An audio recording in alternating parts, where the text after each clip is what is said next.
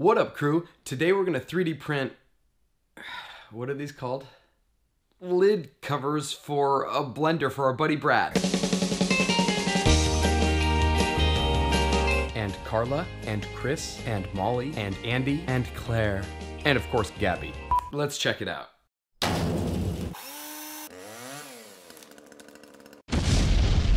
Joe P. Kirchman here, and today's t-shirt segment is brought to you by France, because today we're going to be exploring the culinary world of Bon Appetit. Oh, hold on, le prononce Bon Appetit. Now, this may not be obvious, but my 3D printing skills are almost as good as my cooking capabilities. So when I was watching It's Alive with Brad Leone...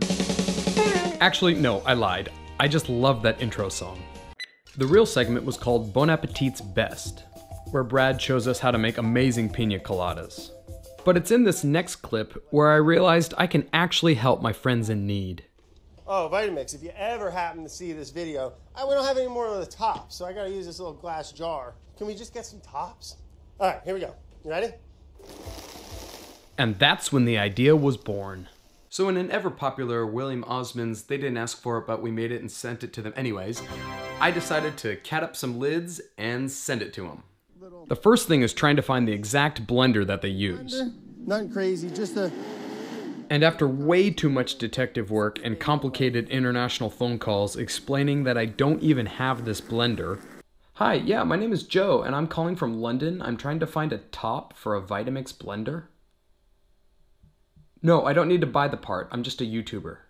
I actually found the exact model that they use. I believe they have the Vitamix C-Series Classic Blenders Pro 200, but they don't even sell these in the UK, and Vitamix wouldn't give me any schematics. The most helpful thing that I found was an owner's manual saying that it's called a lid plug, but that's the most detailed picture I can get. So we're basically going to be designing this in the dark. But as my buddy Chris Fisher, who is an actual blind woodworker, would say, keep on turning. And that's exactly what we'll do.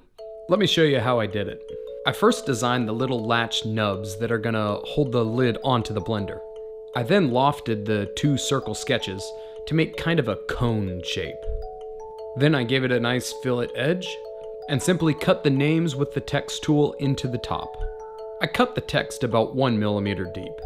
I then sliced it with 3 shells and about 12% infill. This is hopefully gonna make it strong enough where those little tabs aren't gonna fall off. They're each going to take just over an hour to print and won't use that much material since the infill isn't super dense. Now I'm gonna send it to my customized Joekrbot machine and get to printing. We're speeding this up here at 1000% because time flies in the YouTube's land. I'm also printing with corn-fed, homegrown, natural polylactic acid. So because it's a non-toxic renewable resource, it's all safe for my friends in the test kitchen to use. Just don't go washing it in that hot dishwasher since it has a lower melting point than most other plastics. Stick to old-fashioned hot water scrubbing. And yeehaw, look at this thing print. Now for some fancy video editing techniques on that there computer.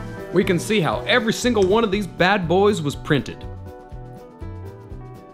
And voila, we have the personal customized lids. And even though my camera can't pick up the quality or detail, they turned out really nice. I'll let the chefs personalize them even more if they want to mark them up with a food-safe pen. Now, trying to get in touch with the Bon Appetit kitchen isn't the easiest thing in the world. Ugh, Bon Appetit! But now we know how to CAD stuff up for our blender lids. Anyway, I hope you enjoyed this. I'll leave you with a quote.